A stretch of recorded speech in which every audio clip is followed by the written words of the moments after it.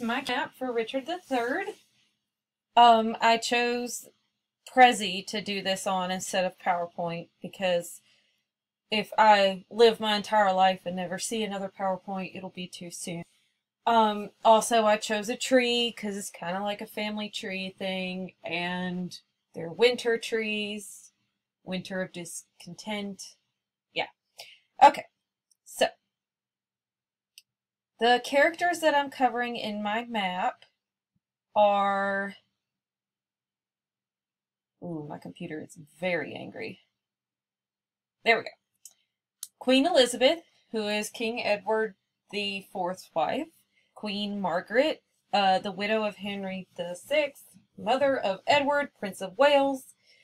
And I read that she appears in all 4 of the history plays, so Henry in all its 3 parts, as well as Richard III.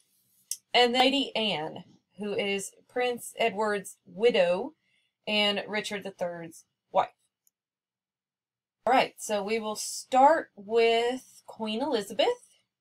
Once my computer catches up. Alright, here we go. So, in real life, in real history, she was born in 1437. They don't have an exact date. Her parents were Sir Richard Woodville and Jacquetta of Luxembourg.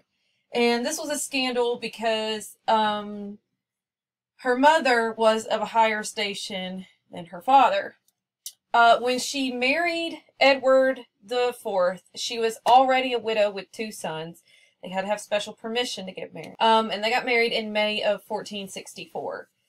She was a Lancaster and not of royal rank, so her marriage to Edward IV was doubly scandalous. In history, she was unpopular because she frequently moved friends and family up in social class through different positions that she appointed through her power as queen. She gave birth to 2 sons and 5 daughters with Edward IV. Edward IV died April 9th, 1483, and Richard III usurps the throne from Edward V, who was 12 at the time. And Elizabeth goes into Elizabeth's 2 sons, Edward V and his younger brother. They disappeared from the Tower of London in 1483. According to the sources I read, they don't know why they disappeared and they were never found. Later, Henry VII marries her eldest daughter, but Elizabeth is disgraced for treason, possibly. So she dies in June 7th or 8th of 1487. Now, in the play, one of the major plot points is that Richard murders Lady Anne so he can wed Queen Elizabeth's older daughter, who is also named Elizabeth. But there is no evidence of this plot in actual history. In the notes on Richard III, in the footnotes of the Norton Anthology, it says that there was no evidence of him wanting to marry her or killing Anne as a result. But the play explicitly explains that another difference is that Queen Elizabeth's sons were murdered in the Tower of London. They didn't just disappear. But in the play, they are murdered by Tyrell. And we pretty much are clear that Richard had ordered this. But in real history, no one knows what happens to the 2 princes. So those are the differences in between Queen Elizabeth's life in real history and Richard III's William Shakespeare Richard III's version of Queen Elizabeth.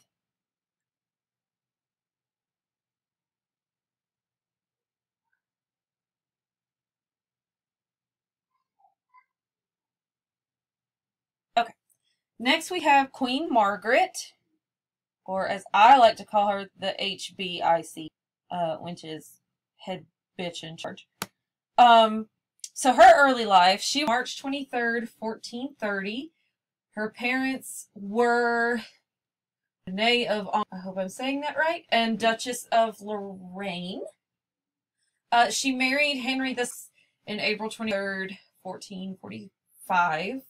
She became the queen in May 30th of 1445 at the age of 15. She gave birth to Edward, the Prince of Wales, on October 13th, 1453. And another tidbit that I found interesting about her, she founded the Queen's College in Cambridge in 1448.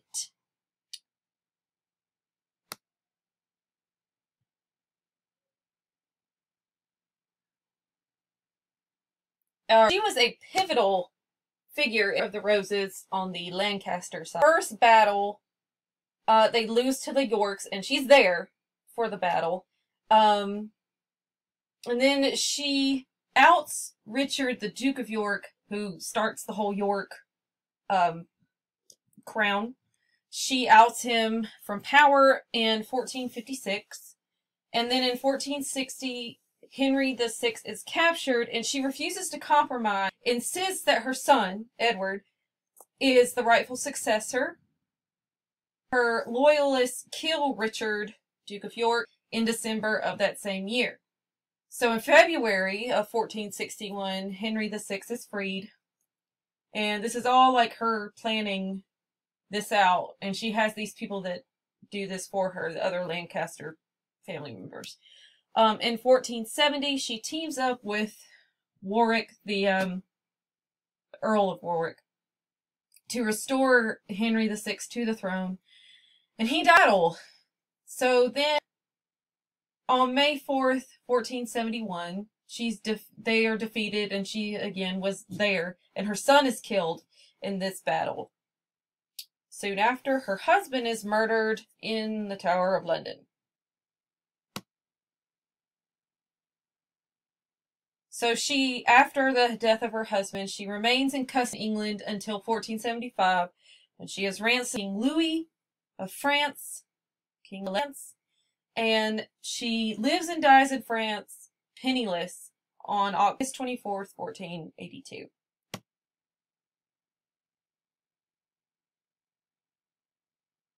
In Richard III, Queen Margaret serves as Greenblatt says, or no, oh, who is it? It's, sorry. No. It is, great. Howard, Jean Howard. She says she serves as a half-crazed chorus where she spits out prophecies and curses, and she warns everyone of the events that are going to happen in the play. Her thing is curses. Her and Queen Elizabeth come up with this curse against Richard III, which is pivotal near the end of the play.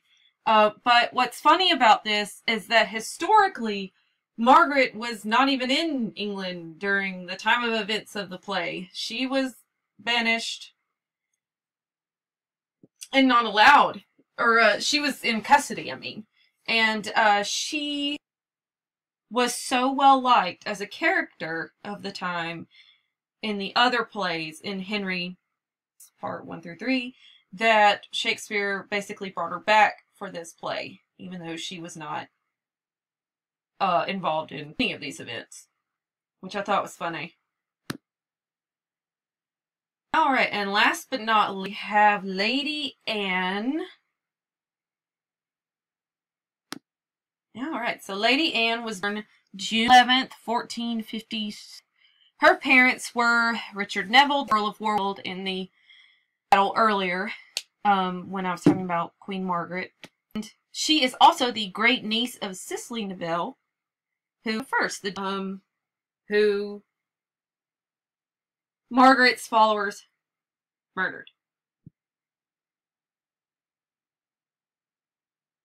So in history, Anne was betrothed to Edward, that's King Henry VI's son, once Warwick switched loyalties, because at first he's with the Yorks and then he's with the Lancasters. But Edward dies before they are married.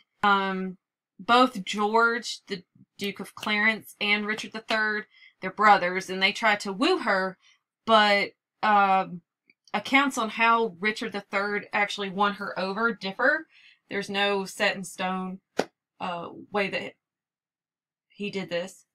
Richard III and his brother George, they took all of her inheritance, so this was most likely not a love match. Anne was crowned queen on July 6, 1483.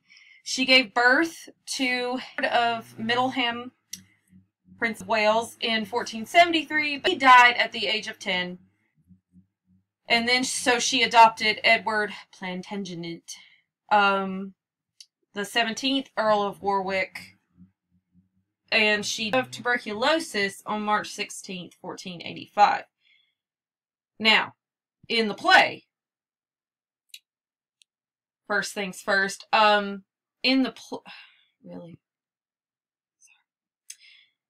Lady Anne was only betrothed to Edward, the Prince of Wales, in real life, but is considered married to him in the play. The play also compresses events, of course, to help the story along, that actually transpired over a long period of time. For example, Richard's murderous plot against his brother George is cleverly twined with his cynical courtship of Lady Anne. In fact, the scene where he tries to woo her over her dead father-in-law's body, that made up, didn't happen. Also in the play, Richard poisons Anne, and it was rumored at the time that that might have happened so he could marry his niece, Queen Elizabeth's daughter, Elizabeth. But she, there was no historical evidence of that actually happening. They now believe that it was just from tuberculosis. What's funny, though, is that Elizabeth dies before he could marry her. Richard does. Eldest daughter Elizabeth gets married to Henry VII, which then starts our Tudor dynasty. And I included a works cited page on where information, most of it came from the Norton. And that is my conclusion. Thank you.